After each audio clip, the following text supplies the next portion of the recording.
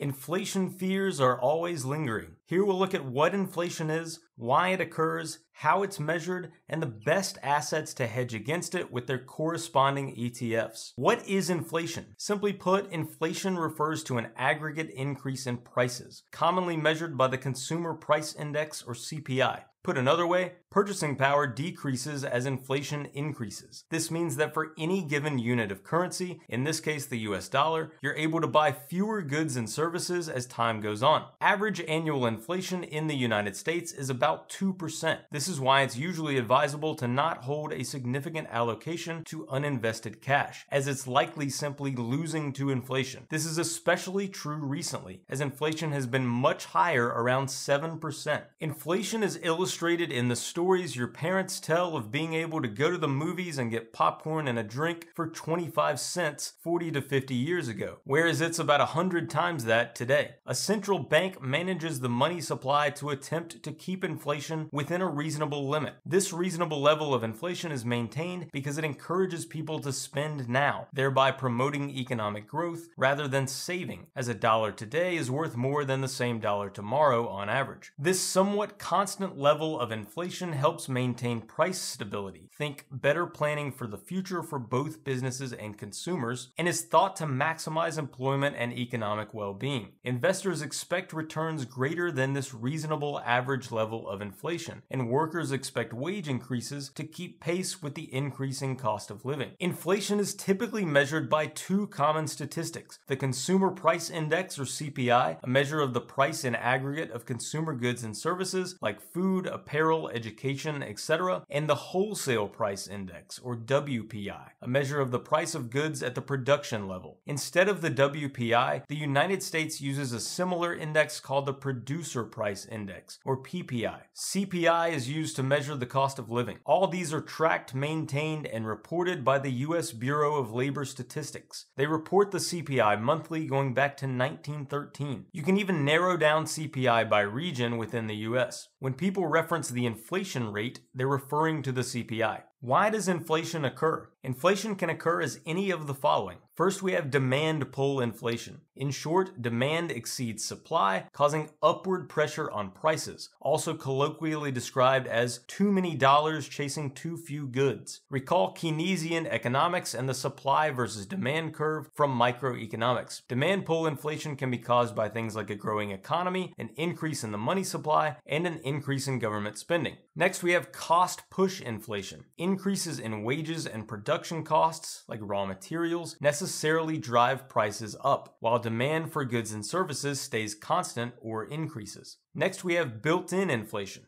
Built-in inflation simply describes the fact that people expect inflation to continually raise prices to keep pace. Because of this increase in prices, consumers demand higher wages to keep up with a rising cost of living, which in turn causes firms to raise prices, and the cycle continues. We can calculate the annual rate of inflation or the change in prices for any time period using CPI values with the following formula. The annual CPI was 255.7 for 2019 and 258.8 for 2020. We can calculate the annual inflation rate like this. Similarly, we can see what the purchasing power of $1,000 in 1970 is in 2020 like this. Why is inflation good? Inflation can be good for owners of real assets like real estate and commodities, as a rise in their prices means they can be sold for a gain later. Of course, this benefits the owner or seller at the detriment of the buyer. The aforementioned reasonable level of inflation is generally also a sign of a healthy growing economy, as it encourages more current spending and investment. This is why it's desirable to maintain that reasonable level of gradual inflation. Why is inflation bad?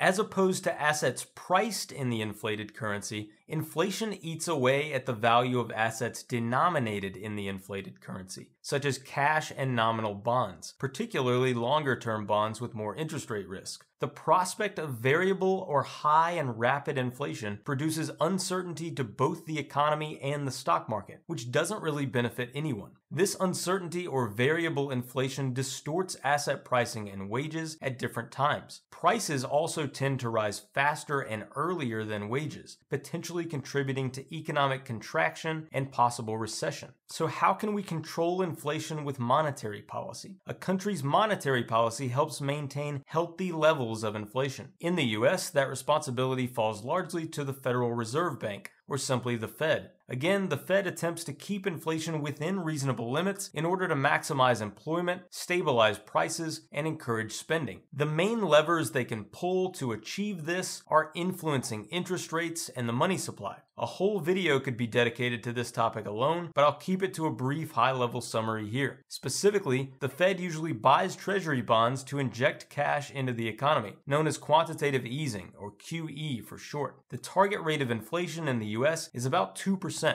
QE is typically ramped up when interest rates are at or near zero, as the Fed then has fewer tools with which to act. This is somewhat of a balancing act, though, as the Fed merely hopes to influence economic activity. It cannot force lenders and borrowers to do anything. Moreover, the Fed's increasing the money supply can lead to stagflation, which is inflation without economic growth, and a devalued currency, which makes imports more expensive. This itself can again drive up production costs and subsequent consumer prices, and thus inflation may accelerate beyond the Fed's target levels. Now let's look at some inflation examples. When people think of famous examples of inflation, they're almost always cases of hyperinflation, defined as an inflation rate of more than 50% per month. Hyperinflation is extremely rare in developed countries. Here are a few famous examples of hyperinflation throughout history. In Hungary in 1945 to 1946, Hungary at one point saw daily inflation of 207% after the government tried to use inflation to restore the economy after World War II. In Zimbabwe in 2007 to 2008, full-blown hyperinflation occurred at a daily rate of 98% that followed many years of high inflation, around 40% annually, as a result of reckless government spending. Zimbabwe was forced to eventually abandon its currency altogether. In Yugoslavia, in 1992 to 1994, this was a result of the dismantling of trade following the breakup of Yugoslavia. In Greece in 1944, which was a result of huge sovereign debt from World War II and tax revenues dwindling. In Germany in 1923, hyperinflation of the Weimar Republic is one of the most famous examples in history, resulting from the government basically printing money to pay war reparations. So, inflation hedges. Do you even need them? People seem particularly concerned with inflation nowadays and how they can hedge against it. I put those words in quotes because when people discuss or fear inflation and how to hedge against it, they usually mean above average inflation. Remember, inflation per se is essentially always happening at a relatively steady rate that we hope stays around 2% per year, at least in the US. Financial pundits writing headlines about inflation fears are intrinsically referring to the prospect of inflation that is greater than or faster than the average rate. The important distinction I want to make is simply that any hedge against inflation one hopes to adopt is to mitigate the potential negative impact of unexpected above average inflation. Why is this distinction important? Recall the efficient markets hypothesis, the idea that all known information is already incorporated into the prices of assets. Many investors perhaps don't realize that this steady, constant, expected inflation we've discussed is already baked into the prices of stocks and bonds. So annual inflation continuing as it has does not necessarily hurt your portfolio, and you don't need a hedge or portfolio protection for it. Moreover, know that an extended above average inflationary environment in the US is pretty rare. We haven't seen one since the 1970s, before the Volcker era, when there was a fundamental shift in US monetary policy. In fairness, we are currently seeing unprecedented levels of low bond yields and high stock valuations, which could arguably contribute to a greater propensity for above average inflation, but I'd be willing to bet that it would be relatively short-lived. Incidentally, we are seeing above average inflation currently. Because of all this, arguably the best hedge for inflation is simply greater portfolio returns, usually achieved by a stocks-heavy portfolio, as stocks have the greatest expected returns of any asset class. That is, as with assets like gold, any dedicated allocation to an asset as a purported inflation hedge will likely simply drag down your long-term total return. More on this in a bit. Moreover, any allocation taken up for that purpose should probably be relatively small, as again we're talking about a pretty pretty unlikely scenario that will likely be short-lived. Don't miss the forest for the trees. I would submit that buy and hold investors with a long time horizon and a moderate to high risk tolerance should ignore the short-term noise anyway and likely don't need any dedicated position as an inflation hedge, despite what the fear-mongering headlines from the pundits in the financial blogosphere say. However, as usual, retirees or those with a short time horizon or low risk tolerance may find this typical trade-off between risk and return perfectly acceptable and desirable, and that's fine and appropriate. Unexpected inflation can also be particularly damaging for these investors. The next section is for them. So now let's talk about assets and ETFs to hedge against inflation. For those who do want to specifically protect or hedge their portfolio against above average inflation, which assets are best? First, let's talk about what we're looking for and hoping to achieve with an inflation hedge. Just as one might buy put options as a direct hedge for a bullish stocks position as somewhat of a short-term insurance policy if the investor fears an impending crash in the short term, an ideal inflation hedge would increase in value to a greater degree than the CPI itself precisely when called upon, acting as an insurance policy against rapid rising inflation. Sounds great, right? Where do I sign? Unfortunately, I've got some bad news. No such asset exists. So the phrase inflation hedge is sort of a misnomer. Now you see why I said earlier that the ironic, perhaps counterintuitive answer for the best inflation hedge over the long term may just be plain old stocks and a stable job, providing the greatest returns for your portfolio leading up to and following an inflationary period, thereby allowing your portfolio's value to weather future storms more easily. In that sense, you're likely already covered. But we know that above average inflation still devalues our uninvested cash and nominal bonds in the short term, which is an important consideration for the retiree due to sequence risk. And we also know risk is experienced over the short term. So what about assets that can keep pace with or match the CPI or simply perform comparatively well during inflationary periods? Let's look at some options. First, we have real estate. Inflation means higher prices for real assets, one of which is real estate. This means higher property values. Landlords can also directly pass on inflation costs to tenants in the form of higher rents. This applies to both physical property owners and REIT investors. Though it's debatable, real estate may also offer a small diversification benefit to one's investment portfolio while not necessarily sacrificing returns.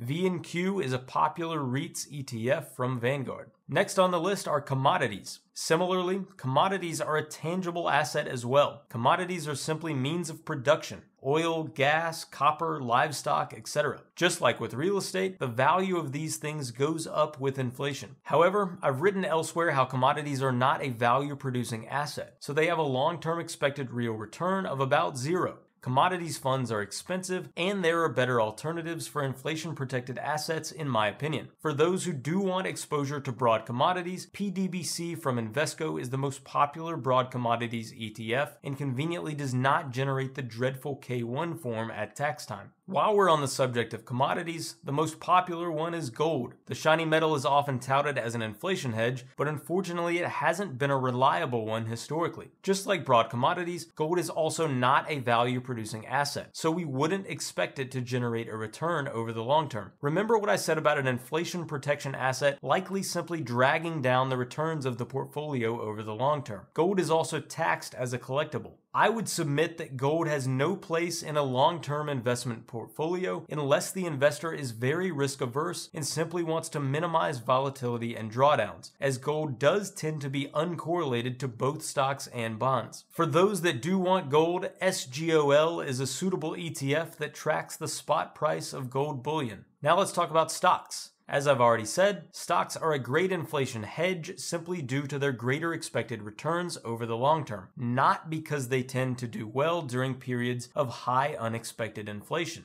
They don't. Specifically too, defensive sectors like consumer staples and utilities tend to weather inflationary and recessionary periods better than others, as public demand for these goods and services typically remains unchanged, which is why they're called non-cyclical. Value stocks in general tend to beat growth stocks during these periods as well, which is icing on the cake for investors like me who already tilt value. Once again, roads point to factor tilts. As usual, this is also a case for global diversification in stocks, as one country's inflation issues may not affect another. Vanguard's global stock market ETF is VT. Next on the list is debt. Purchasing power decreases with inflation because the value of the currency drops, but this also means that any nominal debt you have is now worth less in real terms. Periods of above average inflation are a great time to have a mortgage. Mortgage-backed securities, or MBS, are an option for those that don't. They're conveniently included in a total bond market ETF like Vanguard's BND. Next, we have short-term bonds. I thought you said inflation hurts nominal bonds. Yes, but not all bonds are created equal. Short-term bonds are less sensitive to interest rate changes because you can quickly roll them over into new bonds at higher yields after they mature, and a bond held to maturity should return its par value plus interest. T-bills, or ultra short-term treasury bonds of 0 to 3 month maturities, even essentially kept pace with inflation during the double-digit inflation of the 1970s in the US. There have also been plenty of periods where 1 month T-bills outperformed the stock market. While T-bills are quite literally the risk-free asset, they're no slouch. We would expect the returns to be slightly higher than inflation, and indeed they have been historically. The annualized historical return of 3 month T-bills from 1928 through 2020 was 3.32%. The average inflation rate over that period was 3.02%, which means a real return, or return adjusted for inflation, of 0.3%. While we wouldn't want to hold a significant allocation in cash equivalents over the long term, they provide a decent buffer over the short term for unexpected inflation. A popular short-term treasury bond ETF with 1 to 3 year maturity from Vanguard is VGSH. Those seeking true T-bills with 0 to 3 month maturities can use SGOV from iShares. Last on our list is TIPS. The only asset truly linked to inflation is a relatively new financial product called Treasury Inflation Protected Securities, or TIPS for short, which launched in the US in 1997. In short, TIPS are US Treasury bonds that are indexed to the CPI, so they rise in tandem. This is precisely what we want in an inflation protection asset. The trade-off, of course, is their limited long-term return. If inflation matches or is lower than aggregate investor expectations, TIPS will have lower returns than nominal bonds. If inflation is higher than expected, TIPS will have higher returns than nominal bonds. Unfortunately, TIPS did not exist in the US during the runaway inflation period of the late 70s, but one can look at the last couple years of above average inflation in 2020 and 2021 to see TIPS doing their job. Here I've compared intermediate TIPS, also referred to as real bonds, to intermediate nominal bonds of the same duration using live funds for that time period. A general rule of thumb for a retiree is to consider putting at least half of their fixed income allocation in TIPS, as high unexpected inflation can be disastrous for the retiree's portfolio, from which withdrawals are being made regularly to cover expenses and to which no new deposits are flowing. That's why I included TIPS in my design of an emergency fund replacement portfolio. It's worth noting that TIPS do not seem to exhibit the same crisis alpha, i.e. flight to safety behavior, that nominal treasury bonds do during stock market crashes. The retiree should also probably have a decent allocation to short or intermediate term nominal bonds. Again, I think a 50-50 split is sensible. TIPS obviously become more important for retirees and those with a bond-heavy portfolio, and are less attractive for younger investors with a long time horizon. But different funds exist to match the TIPS duration to the investing horizon. A popular ETF for short-term TIPS is VTIP or VTIP from Vanguard.